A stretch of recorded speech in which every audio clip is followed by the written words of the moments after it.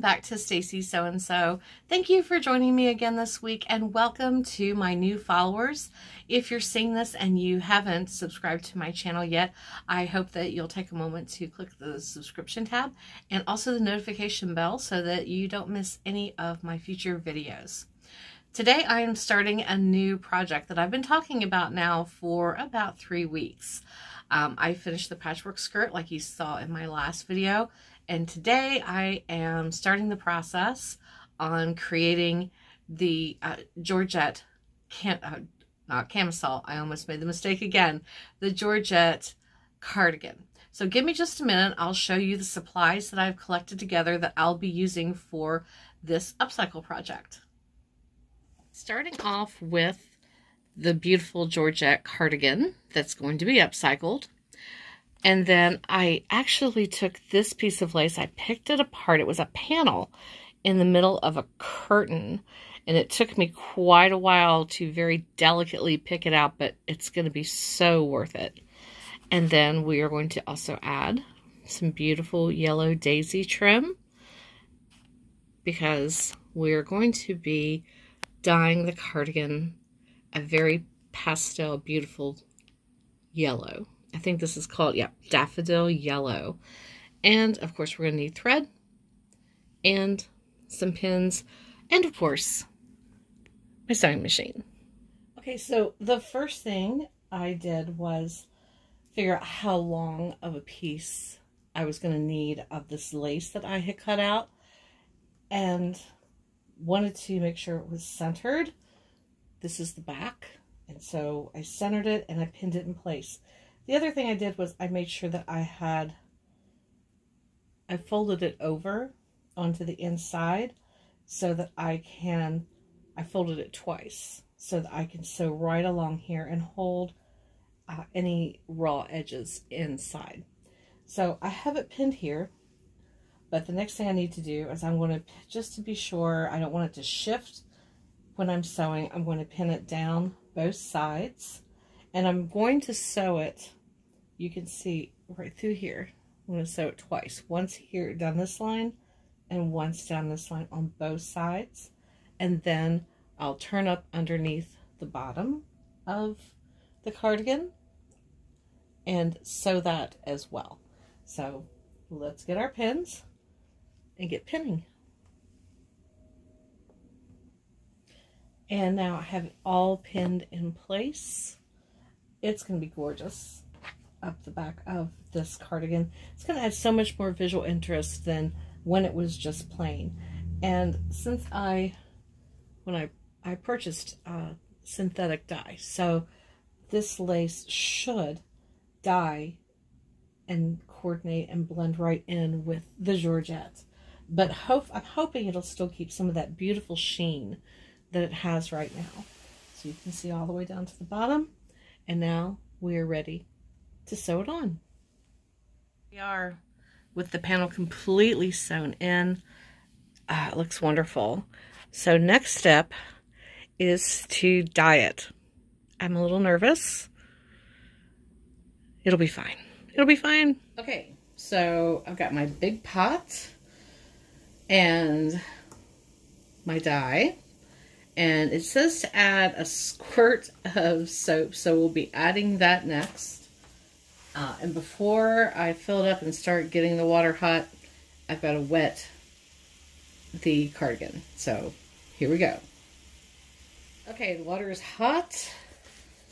I've got my gloves, so I'm just going to put one on for right now. All right. Have our synthetic grit dye. I'm not going to use the whole bottle. We'll try using about half. So let's just pour this in.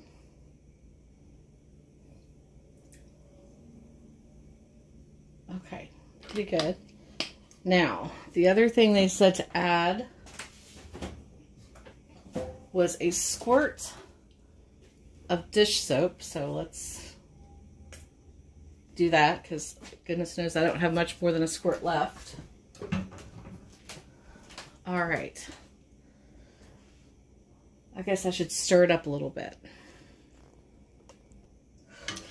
right, let's stir up the color. It doesn't look very dark, but you know what? We'll start with it the way it is. And if we need to add more, then we always can. So I have the cardigan. It is wet because they said to add it wet. So let's just put it down in there. Okay. Because I am hoping this will be more pastel. Let's push out the bubbles. I definitely want it more pastel than like, you know, bright, like sunshine yellow. So, all right. So we'll keep going and stirring constantly like they said we should. Okay.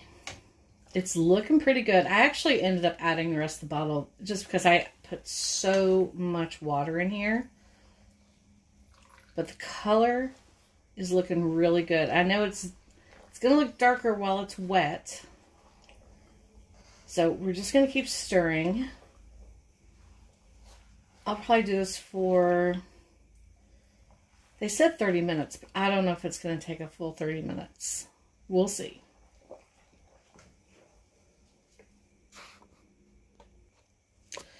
Okay, it's been about 10 minutes. Look how much color this has absorbed. I think I might go ahead and try to rinse it, see how it looks, and then if I need to, I will put it back in. Okay, let's get some cool water. Let's start rinsing this out.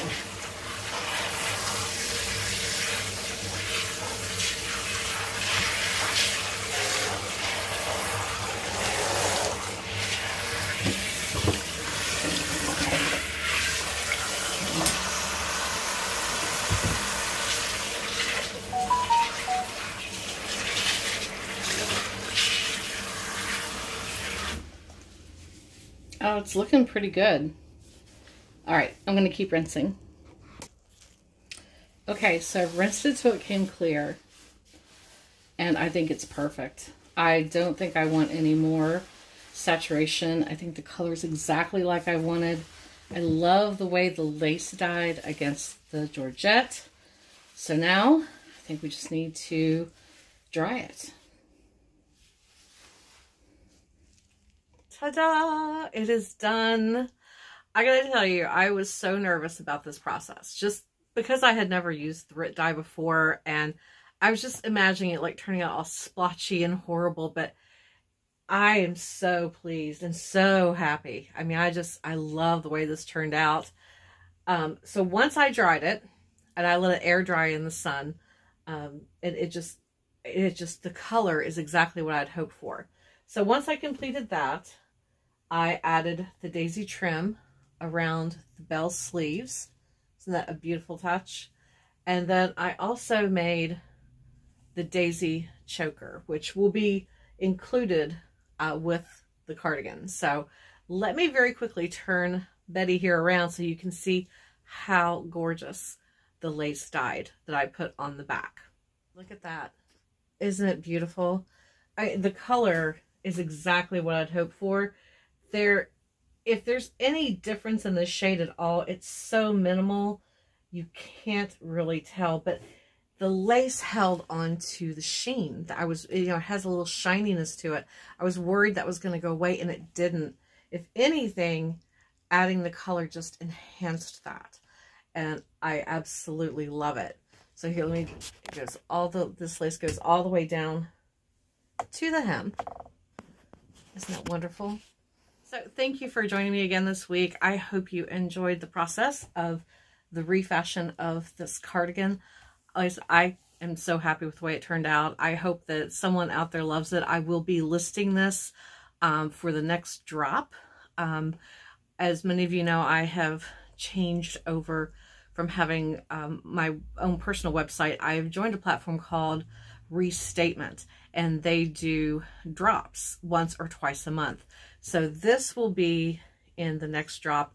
I'll let everybody know when that's going to happen. So if this and the choker are something that you would like, I'll let you know as soon as possible so that you can find it.